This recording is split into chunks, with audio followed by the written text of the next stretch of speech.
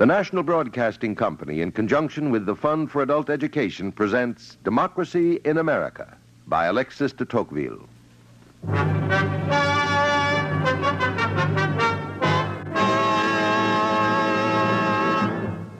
In Europe, Christianity has been intimately united to the powers of the earth. Those powers are now in decay, and religion is, as it were, buried under their ruins. The living body of religion has been bound down to the dead corpse of superannuated policy. But the Americans combine the notions of Christianity and of liberty so intimately in their minds that it is impossible to make them conceive the one without the other. Despotism may govern without faith, but liberty cannot. For what can be done with the people who are their own masters if they are not submissive to the deity?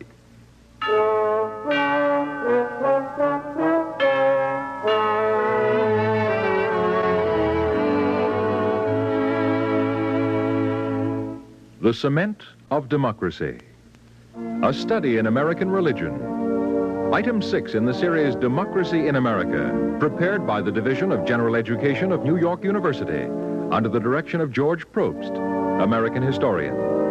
A series designed to bring to life the America of 1831, as recorded by Alexis de Tocqueville, and so to illuminate the image of democracy itself. A study in American religion. The Cement of Democracy.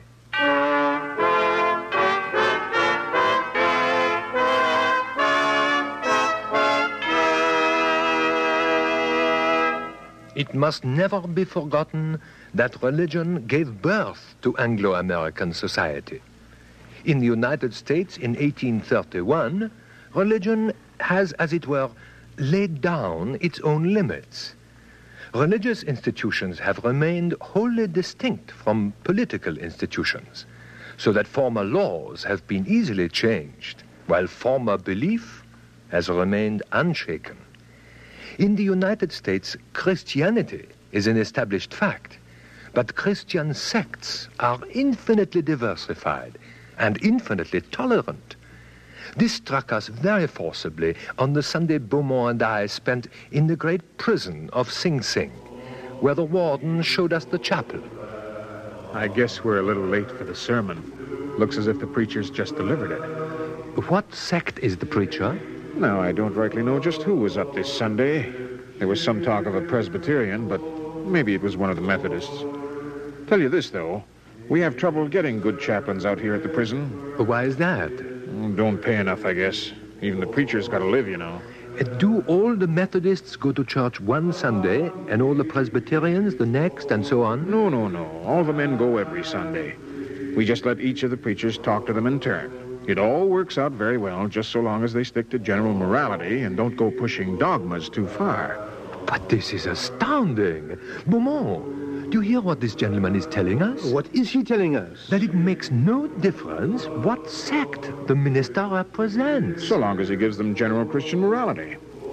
To criminals, then, there is no one church that is the true faith. And you'll find the same outside the walls. As far as religion goes, you'll find a lot of toleration over here. A lot of toleration. Well, Tocqueville, I should very much like to know how a lively and sincere faith can get on with such a perfect toleration. How can one have equal respect for religions whose dogmas differ? What real influence on the moral conduct of these Americans can be exercised by this religious spirit whose outward manifestations are so noticeable? Well, the extreme religious tolerance is due to the very multiplicity of sects. If there were only two, they might cut each other's throats. But no sect having the majority, all have need of tolerance. But might it not be that this outward show of religion has more breadth in it than depth? Might not all these sects compete with one another in the minute observance of their cults and of the moral principles which religion commands? Might they not compete, Tocqueville? I should think they sometimes do. Then, perhaps some of the religious zeal is due to conceit and emulation rather than to conviction of the truth. No, that I do not believe. Frankly, I consider the United States one of the most religious countries that I have ever encountered. Consider how zealously they observe their Sunday. In the United States, on the 7th day of every week, the trading and working life of the nation seems suspended. All noises cease. A deep tranquility succeeds the turmoil of the week. On this day, the centers of trade are deserted. Every member of the community, accompanied by his children, goes to church, where he listens to a strange language which would seem unsuited to his ear. He is told of the countless evils caused by pride and covetousness. He is reminded of the necessity of checking his desires, of the finer pleasures that belong to virtue alone, and of the true happiness that attends it.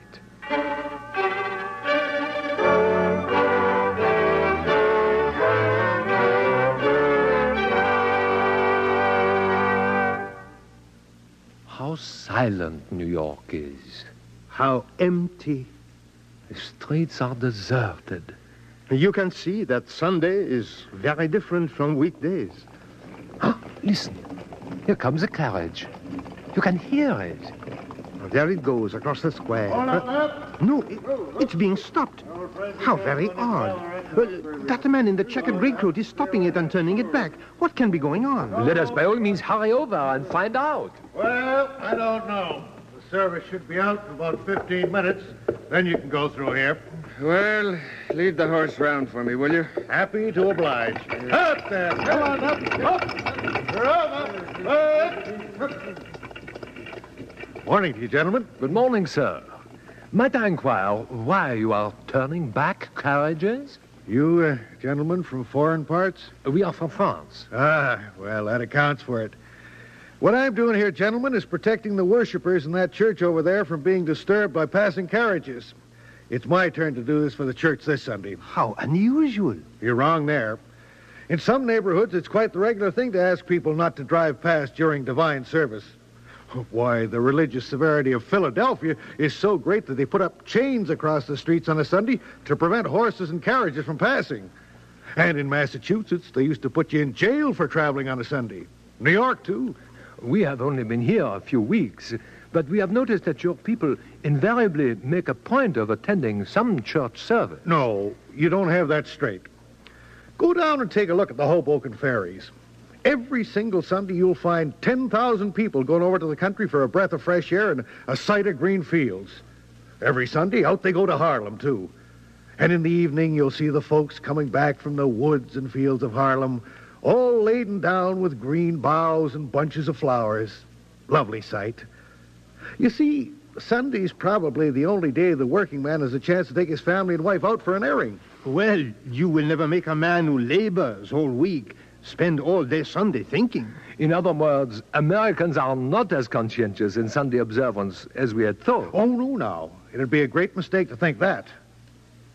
Heard of what they call the night blooming cereus? I have heard of it. It's a flower. You wait years for it to open.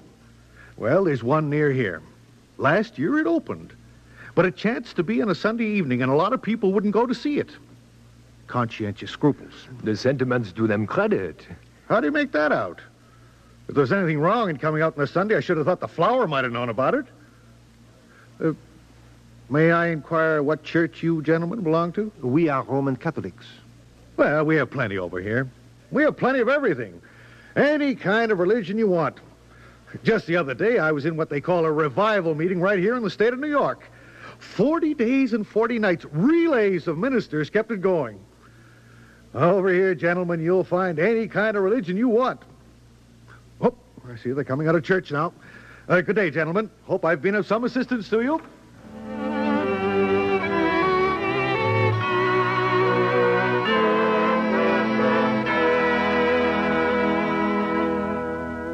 To be well received in society, it is indispensably necessary to declare that you belong to some one of the regular sects.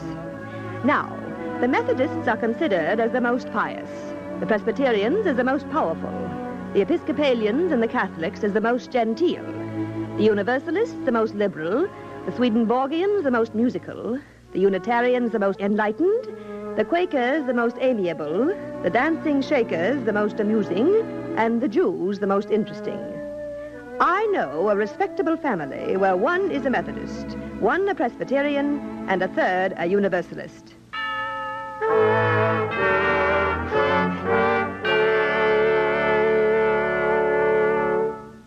The religious state of this people is perhaps the most curious thing to examine in America. It's incredible to see the infinite number of subdivisions into which the sects in America have split. It may fairly be believed that a certain number of Americans pursue a particular form of worship from habit more than from conviction. In the United States, in spite of the separation of church and state, the sovereign authority is religious, and consequently, hypocrisy must be common. But there is no country in the world where the Christian religion, particularly the Old Testament, retains a greater influence over the souls of men than in America. I never saw or read of any other country where religion has as strong a hold upon the ladies. In Washington, the Presbyterian ladies go to church 3 times every Sunday. Episcopalian and Catholic churches are filled with elegantly dressed females. And each, of course, acts upon the universally recognized national principle that each and every one has a right to choose a creed and mode of worship for herself.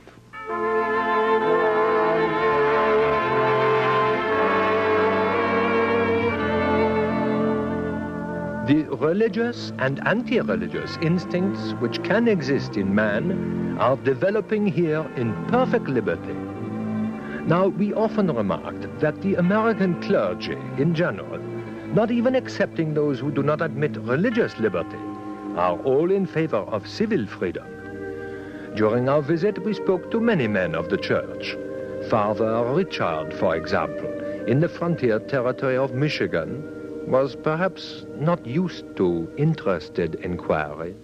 It is very good of you, Father Richard, to tell us about your work. I am only glad that you are interested.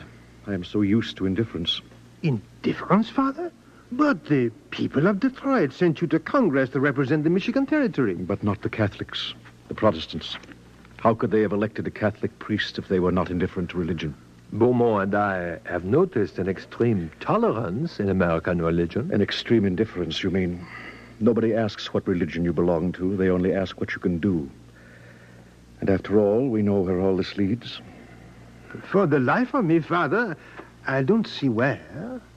To deism, to natural religion, religious rationalism, skeptical of revelation and contemptuous of dogma. That is one alternative. The other, of course, is Catholicism. But don't take my word for it. See what the other priests have to say. See if they don't agree with me.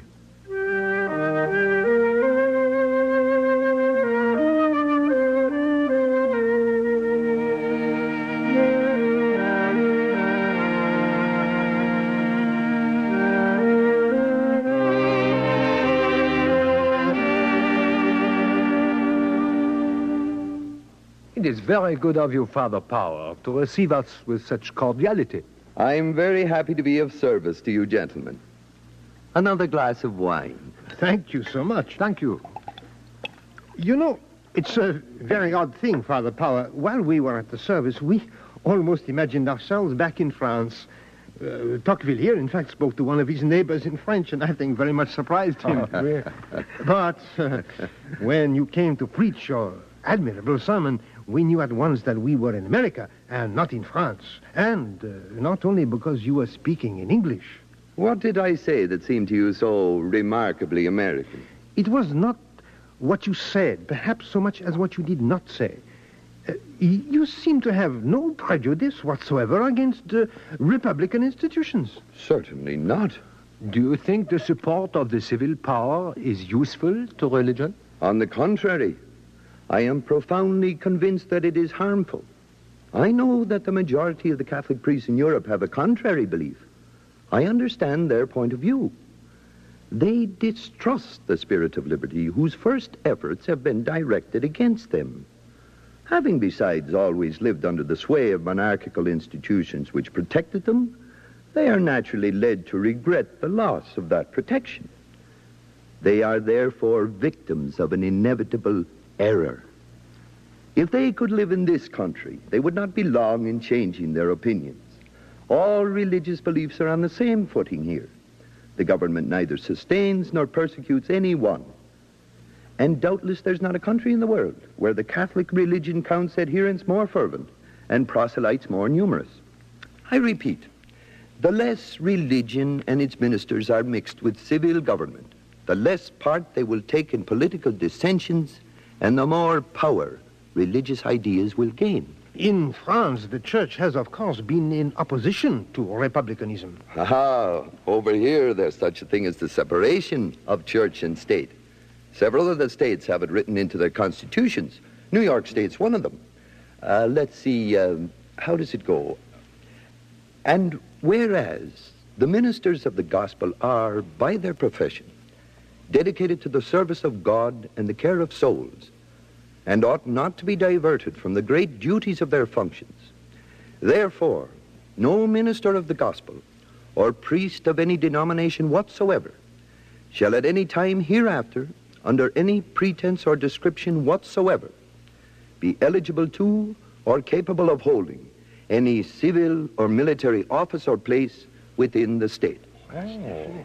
And in case, gentlemen, you're thinking that the church is weakened by this kind of provision, let me tell you unhesitatingly, and the Protestant ministers will say the same, that the reason why religion is as dominant as it is in the life of this country is precisely because of this separation of church and state. You really feel that, Father Power? I am absolutely convinced of it. Absolutely. There is, of course, no established religion in America. Not in the sense that you mean, that is correct. But I should say myself that very often men seem to act as if the worship of opinion was the established religion of the country. Not the worship of wealth? Oh, wealth, yes. The old country estimation of wealth has stayed with us, though I hope and trust it's somewhat diminished. I'll admit that every man works for it in America, and not quite every man does so in the old countries. All the same, it doesn't seem to me that wealth is quite as important as an idol, a snare, a deception as this other thing.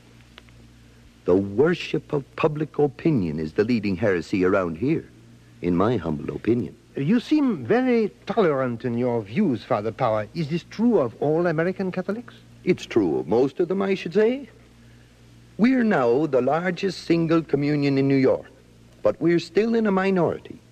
So I shouldn't wonder if some of us are more tolerant when we belong to the minority than when we have the numbers on our side. But even so, American Catholics seem to love democracy as much as members of other religions. Oh, certainly. And they take it away with them when they go abroad. I was hearing only the other day of a lady from Charleston, South Carolina. Oh, very distinguished Catholic family, but the name wouldn't mean anything to you. This lady was on a visit to Europe, and she paid a visit to Rome. Now, naturally, she was anxious to have an audience with the Holy Father. And she had an introduction to one of the cardinals. And sure enough, of course, he was very pleased to arrange for her to attend a general audience. You know, when there's a lot of people there and they all receive the Holy Father's blessing. Ah, but this wasn't good enough for her. No, indeed.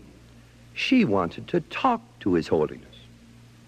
No, says the cardinal, it's not allowed.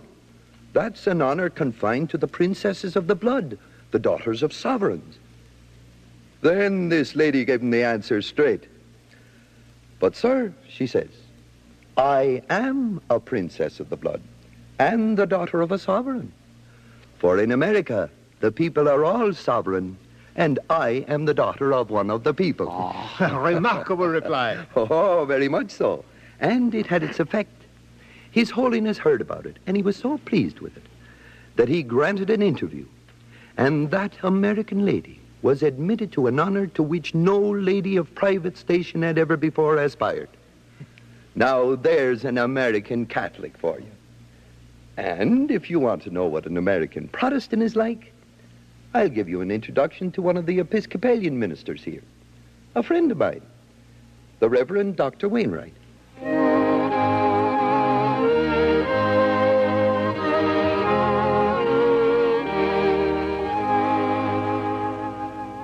So you find no point of conflict between religious ideas and political doctrines? None, sir.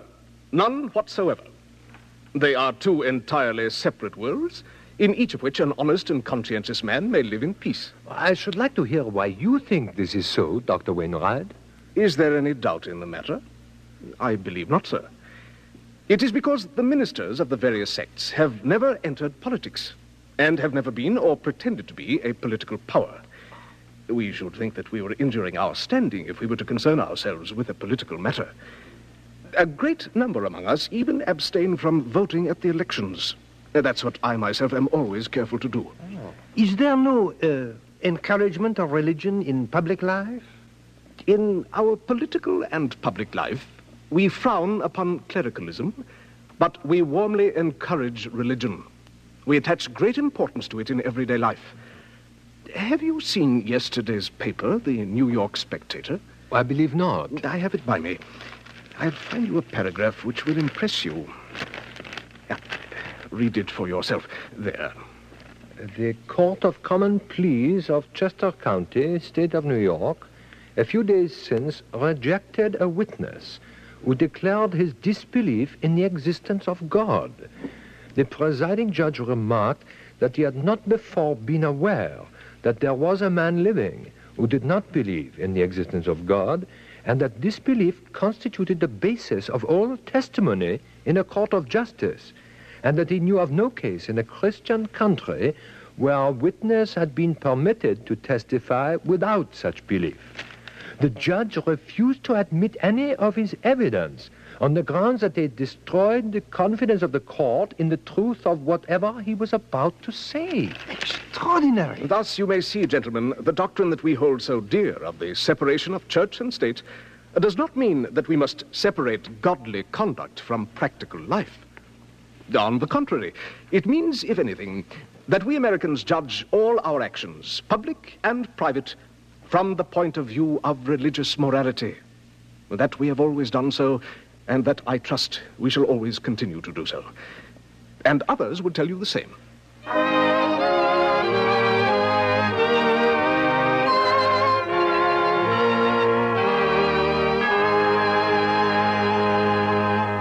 What do you say to that, Dr. Stewart? That we judge all actions from the point of view of religious morality? Well, I'd say it's true. I'm a medical doctor here in Maryland, as you know, gentlemen, and I observe that people follow the advice of the clergy. They hire only those that seem religious. The church has a prodigious influence in the affairs of the world. Well, this state of affairs must create a good many hypocrites. Yes, but above all, it prevents people's criticizing religion. Public opinion accomplishes with us what the Inquisition was never able to do. I have known a multitude of young men who, after receiving a scientific education, thought they had discovered that the Christian religion was not true. Carried away by the fire of youth, they began to maintain this opinion openly, and they became indignant at the intolerance of the zealous Christians and placed themselves in a position of open hostility. Well, some were obliged to leave the country or to vegetate there miserably. The others, feeling that the struggle was unequal, were constrained to return outwardly into the ways of religion, or at least keep their mouths shut. The number of those thus beaten by public opinion is very considerable. Astonishing. Then there is a great depth of doubt or indifference hidden here. Yes. Of course, anti-religious books are not published with us, or at least the thing is very rare. Yet several of our great men have not been members of any religious sect, have shared anti-religious feeling. Washington, for one. Washington's opinion in the matter of Christianity is unknown. He never explained himself. But Jefferson, Franklin, John Adams were decidedly deists, rationalists. On the other hand, it must be acknowledged that with us, a great many men of talent have been and are still firm believers. The great majority of the people firmly sustains the opinion that a man who is not a Christian offers no social guarantee. This is the source of an intolerance of which you can have no idea. I must admit, before I left France, I thought that America was peopled with philosophic infidels and that deism was the most we could hope for. Actually, this extreme tolerance on the one hand towards religions in general, on the other, this considerable zeal of each individual for his own religion, is a phenomenon I can't even explain to myself. I must say also that I am surprised to find religion on the side of democracy. Frankly, Beaumont, I think we are discovering the cement of this democracy. Religion is much more necessary in this republic, which the Americans set forth in glowing colors, than in the monarchies which they attack. It is more needed in democratic institutions than in others. How can society possibly escape destruction if the moral tie is not strengthened in proportion as the political tie is relaxed? And what can ever be done with a people who are their own masters if they are not generally submissive to the power of God? Religion in America takes no direct part in the government of society, but it must be regarded as the first of their political institutions. For if it does not impart a taste for freedom, it facilitates the use of it. I do not know whether all Americans have a sincere faith in their religion, for who can search the human heart?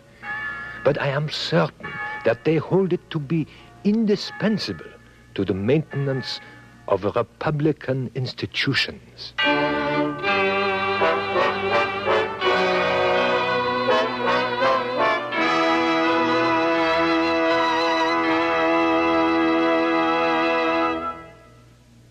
You have just heard The Cement of Democracy, a study in American religion, Item 6, in a series based on Alexis de Tocqueville's Democracy in America. This series, presented by the National Broadcasting Company, was prepared by the Division of General Education of New York University under the direction of George Probst, American historian. Produced in the studios of the Canadian Broadcasting Corporation by Andrew Allen. Script by Lister Sinclair, music by Lucio Agostini. This series, Democracy in America, is made possible by a grant from the Fund for Adult Education as part of a general course of study of the nature of American society. Teachers of American history and American civilization and adult education leaders may be interested in using these dramatizations and other materials, which are available for study and discussion at a reasonable charge. For information, write to American Foundation for Continuing Education, Post Office Box 749, Chicago 90, Illinois. Now, this is Ben Grauer inviting you to listen next week to The Cold Water Army, Item 7 on Democracy in America. This has been an NBC Radio Network presentation.